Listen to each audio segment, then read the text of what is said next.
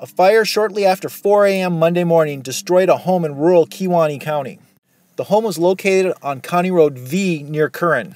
When we showed up, the house was totally engulfed in flames. There were two people that lived here. They were able to escape through a window. They were not injured. There was one dog in and it got out. It was not injured also. But other than that, the building was totally engulfed when we got here, and we were able to get it under control in about 45 minutes.